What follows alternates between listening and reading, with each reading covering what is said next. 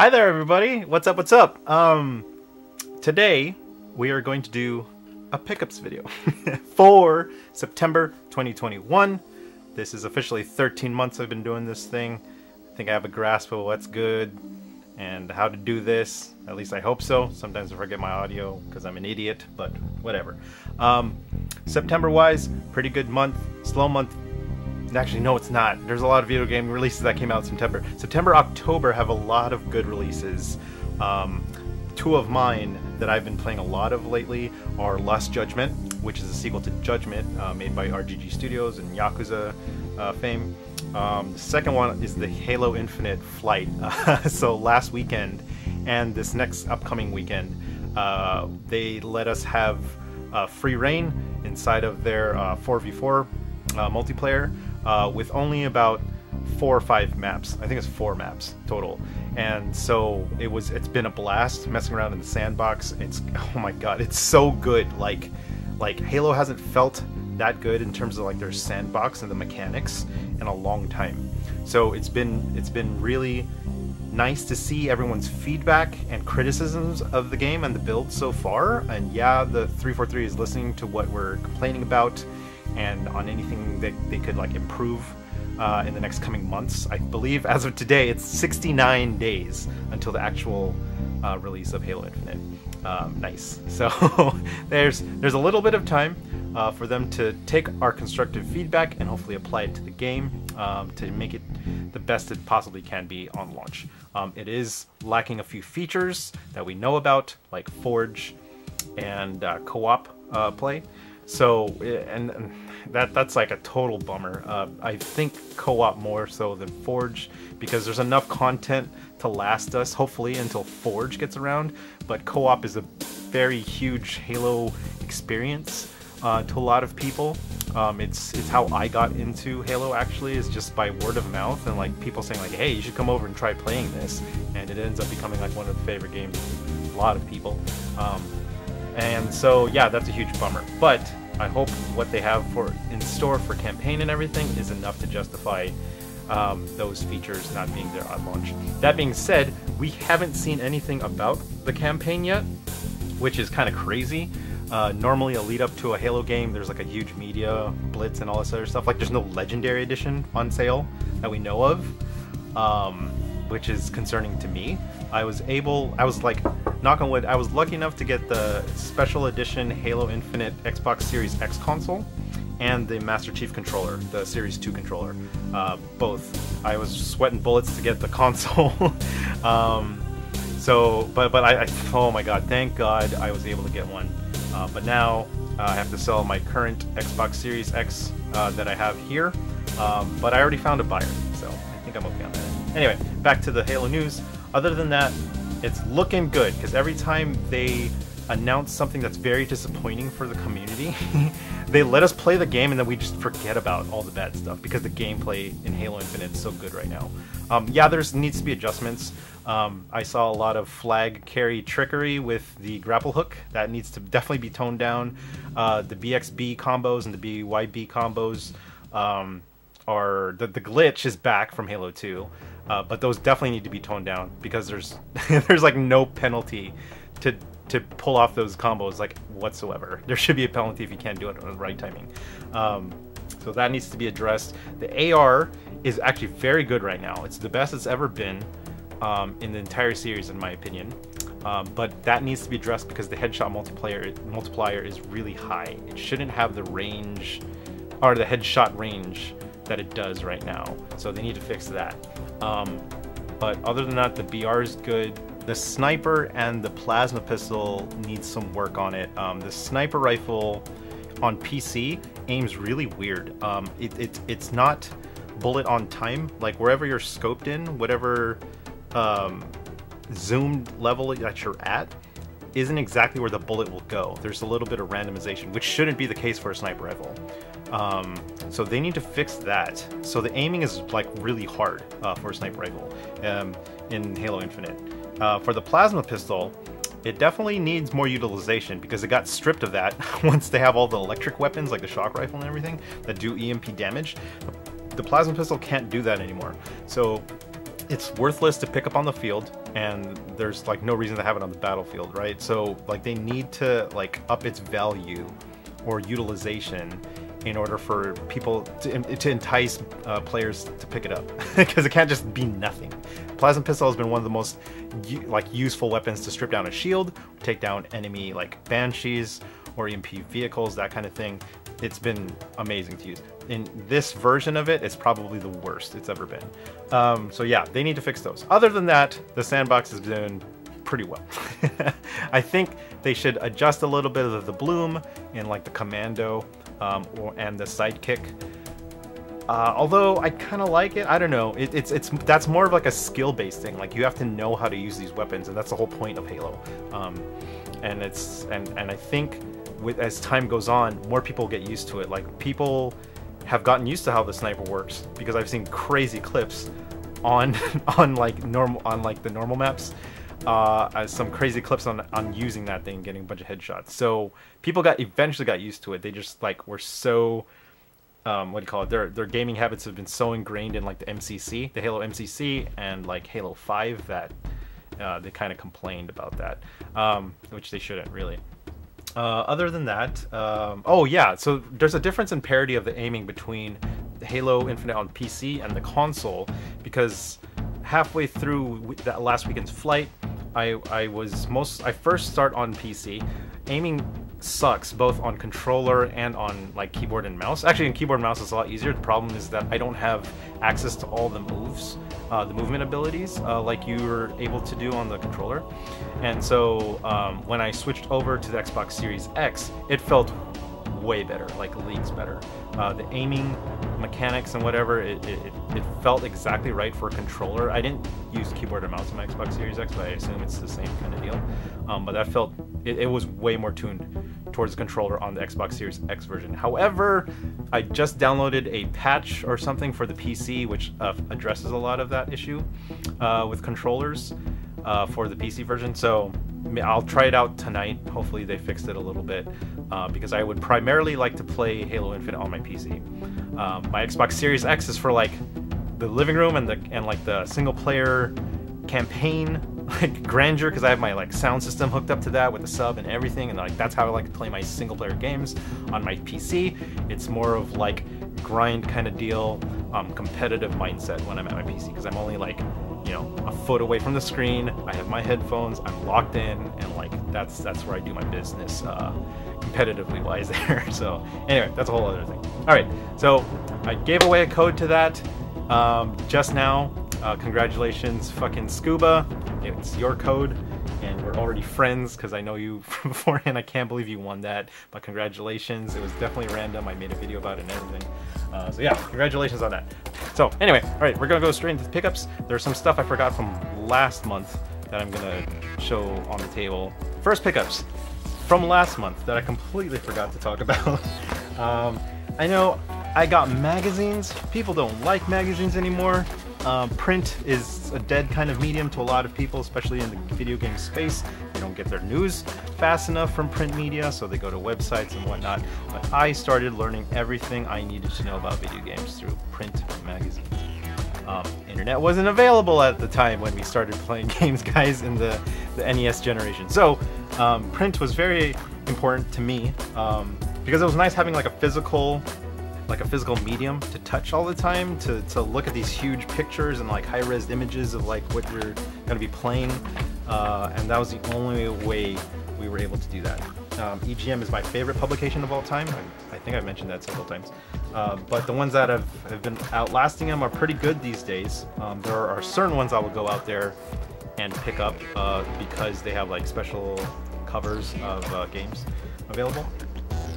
But I actually went to a bookstore, because there's a bookstore that's finally around us, and picked up a couple of magazines. The first one I held up earlier is Edge magazine with Solar Ash on the cover. This is going to be a PlayStation 5, I believe exclusive, timed exclusive. I don't remember, but Edge magazine is a UK-based games magazine. They have gorgeous covers and artwork that they normally present inside of their publication. It's really nice. Their editorial team is really good too, so shout out to them. Like, I love their covers. Like, it's front and back. It's beautiful. Solar Ash is like a game I'm looking forward to for the PlayStation 5. That should be pretty nice. This one, they also had this Retro Gamer, which is Sonic on the front cover because it's Sonic's 30th birthday. I ordered this from a separate website, so I got two. So this one finally from the website came back, and I asked, I was like, hey, can I get a refund on this because I already bought it? And they're like, yeah, sure. So I got this one basically for free. Maybe I'll give this one away somehow. But I got two of them, and one comes with like, there's like a multi-companion guide in the bag or something, and with a bunch of interviews. I previewed this already, and there's a bunch of like interviews with Yuji Naka inside of it, and a bunch of other visionaries that created the Sonic the Hedgehog character, so which is really neat. Another publication that I have and I subscribe to because I'm part of the GameStop rewards program is Game Informer. Game Informer is actually really good, guys. This is Tales of Arise, and this is the new, what do you call it, the Marvel Midnight Suns, which I don't know. It's a card-based game, and Ghost Rider looks terrible in it, but Wolverine looks cool. Like, that's really neat. So I hope someone's excited for that. I'm not, but this one I am. Tales of this game already came out, and to rave reviews and great stuff. So I got that stuff last month. Well, this one's this month, and everything else is last month. Game Informer's great. Their editorial team is really good. They know what they're talking about. Unfortunately, their chief, the editor-in-chief left because Andy's been there for like a long time, guys, and he definitely deserves like a change of pace to do something different. I still love print magazines. I don't know who else does. You guys could comment if you want to know what else I was gonna say with that. I'm not gonna convince you to buy print magazines because they're kind of like a lost art nowadays, but I still enjoy them. Anyway, alright, back to my video game pickups. I have quite a few more than I thought was gonna happen. I went to Las Vegas this 3 weeks ago for like a little family emergency as well as a family reunion. So I went out there to We Play East and We Play West, where I picked up some of these guys. Those are my favorite video game stores in that valley. If you're ever in Las Vegas, please go to see them. Haha! Haha, I got it. So this is them. We Play East and West. Right there. Buy, trade, and sell. Really cool guys. They have a really good selection of like retro and new games. Mostly retro stuff is where you'll find what you'll find there or want to look for in there. And that's why I like that place. So half of the store is video games, the other half is D&D and like figures and board games and stuff. So if you're all about that kind of thing, they have like tournaments and everything going on, and it's nuts. Like, there's tons of people in there. On the video game side, they have like all like these huge shelves, and like they have servicing. So if you have like problems with your consoles or like you need something cleaned up, like they'll do that service for you there. Pretty cool. Cool spots. What I got for them, I got 5 games. Let's start with the Xbox games. I got this back, X-Men Origins Wolverine, because Insomniac announced that they're going to be doing a new Wolverine game, which is like a perfect pairing in my opinion. Those guys have done the superhero license very well, and they definitely earned the right to make a Wolverine game. And there's no doubt in my mind that they're going to knock it out of the park with that one. They should be doing pretty well. But if you didn't know, most of these, like this game is amazing. Most licensed games, like superhero games, and like Spider-Man's before like Spider-Man 2016 were awful. This is one of the few exceptions to that rule. This one, and also like Incredible Hulk, Ultimate Destruction, other superhero games. Oh, Batman. Batman was really good. And the Arkham series, those were awesome. But this one's actually like a really good one. This is made by High Moon Studios. Was it Raven? I'm sorry, Raven Studios of like Call of Duty fame right now. But they know how to do their high-powered like cinematic kind of action game. So they knew what they were doing with this one. Really cool. And this one, I think I got this for how much? 20 bucks, man. 20 bucks for this really old game. And it's all marked up and shit. But I still grabbed it because I wanted to play it before the new one comes around. I'll probably get to this in like a year. to be completely honest. All right, next one I got. I already have this for the PC, but I wanted to get it for a console, and this is Binary Domain by Sega, but more importantly by I know it's RGG Studio. That's so friggin'. They don't say it on here though. That is weird. Anyway, so with this, I don't know if I'll put it with the rest of my RGG Studio games, but it's definitely made by them. I enjoyed playing it on PC for like, I think 4 hours. I didn't really get through it at all. But when I saw this guy, I was like, yeah, I'll pick this guy up. It's a Sega title, love it. It's for my 360, which is always hooked up somewhere in the house, so definitely pick that one up. Oh yeah, one of these, oh god, they need to bring this series back. Legacy of Kain, Defiance. This one, Legacy of Kain, first of all, should freaking come back. If anything, Crystal Dynamics, I know they had a hard time with the Avengers game. If it would be perfect in my brain, because they worked so closely with Xbox, if Xbox asked them to reboot the series. I think that would be an amazing get for an Xbox console.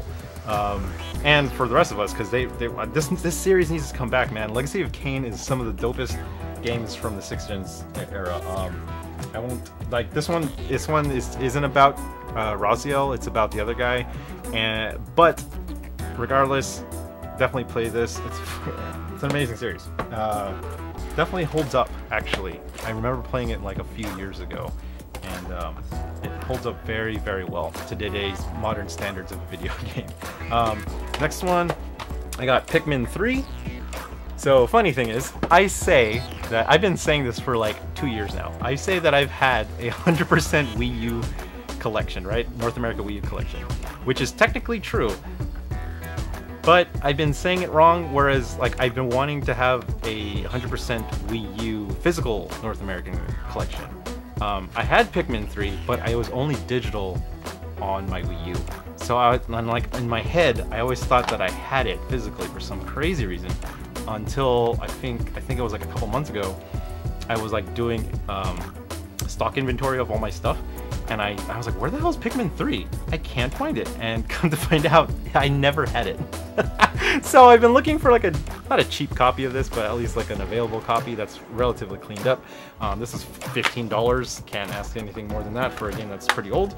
It sucks that it's a Nintendo Selects one, but I don't really mind about that. So yeah, now I officially have 100% North American physical Wii U collection. That is a lot of words, and I got through that, so I'm proud of myself. Lastly, this is probably the most expensive one out of that lot that I picked up. This is for the PlayStation 4, Ruiner. This is a sci-fi top-down shooter kind of deal, very violent. I'm sorry, sci-fi is the genre, cyberpunk is the subgenre within sci-fi that this is based in. So I got this as a recommendation from Che Chow from old EGM fame. He told me, he's like, man, you got to listen to the soundtrack on this. And I was like, really? Is it that good? And he's like, yeah, check it out. And he said also, not only is the soundtrack really good, but the game is also great too. So I was like, okay, I'll wait to buy a physical copy of this because they didn't make too many. This is a special reserve only title that was that they published. So there aren't a lot of these out there. It's readily available digitally, but you know me, I like my physical copies of stuff. So this one is a little bit pricier. I think this was like, I don't know, $60. And I expect this one to hold its value pretty well. I'm gonna put this one into a case and after I play it, I'm gonna put it into a case and then take care of it and mess around with it. Okay, so that was everything from We Play West and East that I picked up. Things that have been sent to me, mailed to me, I've pre-ordered for like a long time, also arrived. The first one from Limited Run Games, I got finally. It's been months, years. This is Panzer Dragoon, the remake, physical copy, and then it also, this is the special edition. So it came with the Sega Saturn case. So this goes into this guy, and they're married together. I also got the card somewhere. I don't remember where it was. The second title I got is Panzer Paladin. I don't know anything about this game. I only got it because DL Slugs on Twitter, who's an amazing artist. He made the cover art for this guy. This is also reversible, and the reversible art is amazing. This came in also a collector's edition, but I didn't want to pay that much for like a bunch of stuff that I know I'm not going to use or look at. So I just got the regular version. But yeah, I wanted to support him, and I wanted to support limited run games. I also wanted to support tribute games by picking this one up. This will hang out in my Switch collection, and maybe I'll probably get around to that one, actually. I really do want to look forward to that one. Next one that I got from Best Buy. This is Sonic Colors Ultimate. Man, like, we've been saying for years, Sonic Colors was one of the best Sonic games of the 3D era. And Sega finally realized that and told us, like, oh crap, we're gonna re-release this deal. I heard this is awful on the Switch, though. I heard there's like a bunch of problems with it on the Switch. So I got the PlayStation 4 version, luckily, ahead of time. And it comes with, like, this little dude. Which is super fun. Is this similar to the... This is if you don't know what this is the bunked movie version. This is the original design of the movie version of Sonic before they redid everything, before they came out with that trailer and we all complained about it. So they made a ton of these with the ugly version, and I bought one because I thought that'd be funny. Because like look at it, he's still really cute though. But hey, he's not the same as like the baby version of Sonic right here. So yeah, they're gonna hang out together, have a good time. So anyway, back to Sonic Colors. Sonic Colors is amazing. You should play Sonic Colors. And I'm sure they'll patch the Switch version sooner or later. They have to. That would be sucky if Sega left that alone. Sonic does not deserve that kind of treatment. And we've said that many times to Sega, but I don't know what the hell's the problem. Yeah, pick this guy up. I believe this is also on the Xbox. If you want to pick it up for Xbox, I just liked it on PlayStation just because, I don't know, blue and blue go together really well. So I got that guy, the last pickup that I got. So, okay, here we go. Here's a story for you. I was really excited for this one, Lost Judgment, right? So I wanted to do this one right. I was gonna buy the Ultimate Edition, which is like a $90 version of the game, but it's only digital only, right? So I was like, well, I'm just gonna buy the physical version and then pay for the DLC, which I hate in this freaking gaming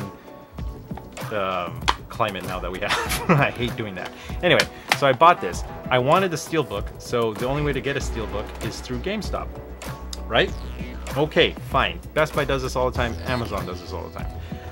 I was like, okay, I'm gonna get the Steelbook version of this, and I'm gonna pay for the DLC to get like the ultimate version in my eyes, and we should be okay. This arrives on my doorstep last Thursday, and I was like, sweet, I'll install it. Then when I'm installing it, I was like, this is missing the Steelbook. Where the hell's the Steelbook?